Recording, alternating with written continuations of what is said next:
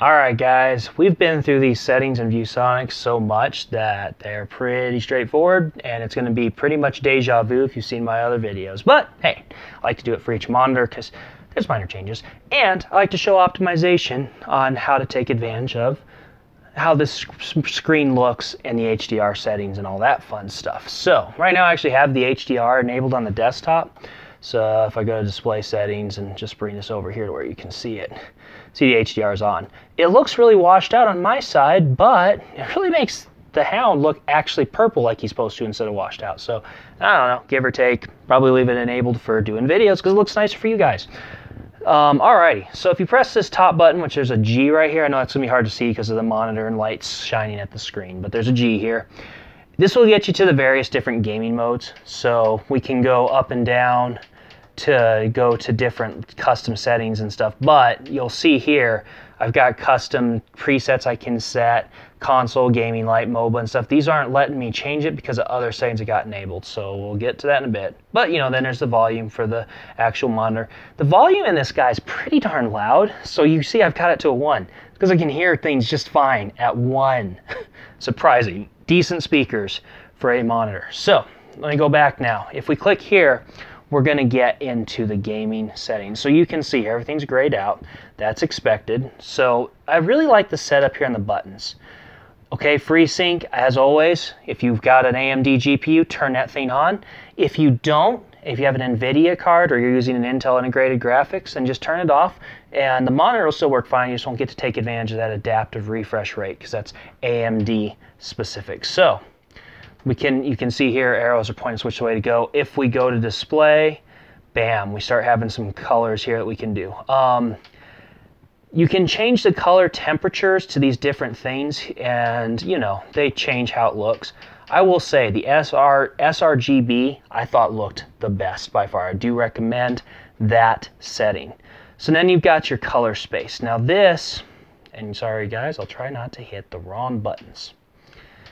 This color space, you just want to leave auto because it'll pick the right thing. So if we go RGB though, while we've got HDR enabled, look what happens. HDR doesn't use RGB. It's not red, green, blue.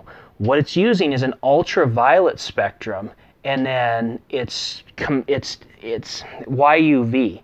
I forget all the total details on it. It's been a while, and I forgot to refresh over that. But basically, what it's doing is it's using a UV spectrum and then adjusting that to get the different colors. So it's a little different method. But if you just switch it to auto, it usually will just pick the right one. I haven't seen a problem with that yet, so I just say leave it to auto and don't worry about it. But then color range, obviously we want full range, but if you leave it to auto, it's always stuck to that, so I don't think you have to worry about that. Now gamma, these gamma settings are usually somewhere around like 2.0 default, and it really washes out the colors. But 2.8's a little too dark. It looks it makes everything look a little too dark on the shadowy sides of things. So if you're using, if you're using HDR, 2.6 is great. If you're using standard SDR, standard dynamic range, I was going to get that. 2.4 might be okay. So, but even then, I mean, if you don't want it to be too bright and burning out your eyes or feeling like your eyes are getting, worn out a little bit, then stick with the 2.6. It seems to be easy on the eyes, and you can adjust a little brightness on your other settings to compensate. So, you know, 2.6, 2.4 seems to be the sweet spot in both cases. All right, let's get back to here. Color adjust, color saturation, obviously makes your colors look brighter or duller. 75 seemed perfect to me. Not too crazy, not too ridiculous, but vibrant. So that was good for me. All right, image adjust, brightness, that makes sense. Rampage response. Standard was working just fine, but if you feel like you're getting a little bit of tearing or a little bit of some artifacts going on, just, you know, up it there. At 60 hertz though, the rampage response didn't seem to make a huge amount of difference. So, you know, if this was 144 hertz refresh range, I think we'd see a difference. HDR10, auto, means that it'll just automatically use it. If you turn it off, then it just leaves it off and you don't have to worry about it. All right, so HDMI, you got two 2.0s. Do not, if you want HDMI, if you want HDR to work, you have to use one of the HDMI ports. If you use DisplayPort, the DisplayPort will not work for HDR. So just keep that in mind. Alrighty, and then, okay, so we're gonna go ahead and do a thing now. Let's go into our display settings, and let's turn this HDR off. See, HDR changes everything here. Now that that's off, let's go back into our settings here. Also, I love this VA panel, guys. VAs are just great panels, I think, for gaming. All right, our HDR is still auto because we can support it. We're going to turn it off. Now, let's see what we've got here. If we come back, we should start seeing some new options. Now, you can see here, we've got custom presets. We can actually change the game modes now. We can use Color X, or first-person shooter, or RTS, so on and so forth.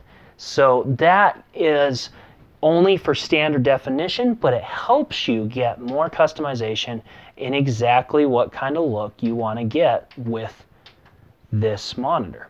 So yeah, I'm going to go back to Custom 1 now. Let's look at some of these other settings. We're almost done here. So cancel. And I like the navigation on this. I still mess up with buttons occasionally, but this is probably one of the best navigations I have seen. It makes a pretty decent amount of sense. So color temperature now, sRGB, can't use it. So we got it just defaulted back to native. But you can see here, sRGB is only for HDR. So now we've got a setting we didn't have before. We looked at the color space, the color range, yada yada, so on and so forth. But black stabilization. This is one of Viewsonic's bread and butter settings. And what this does is it helps compensate for the darks in games so that you can see in shadowy areas without it all getting washed out. And there is 22 levels of it. And I'm going to tell you right now, guys, you are going to find the level that fits perfectly, that keeps your games looking nice so you can see but not too bright so that it feels good playing the game. And, you know, I've seen anywhere from like, say, 10 to the 12, you know, maybe as high as 15 seems to be ideal. Once you start getting a little bit below, maybe even like 8, it starts really getting dark and looking a little too dark.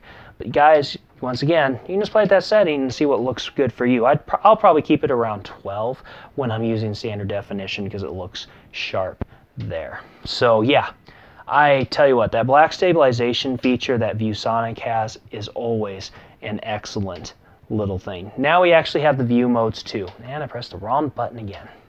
So now I can go standard, movie, and these are just going to be presets that are going to adjust a bunch of settings to try to make it look like a good viewing experience based on what you're doing at the time.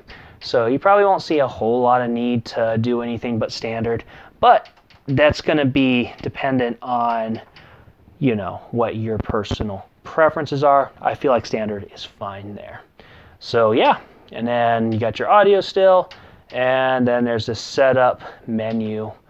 I'm going to get the right button here. So obviously language, self-explanatory, information, self-explanatory, resolution. Notice if that's not self-explanatory, just says, hey, guess what? This is the resolution you're currently viewing. OSD pivot should allow you to change the screen to like a vertical versus vertical.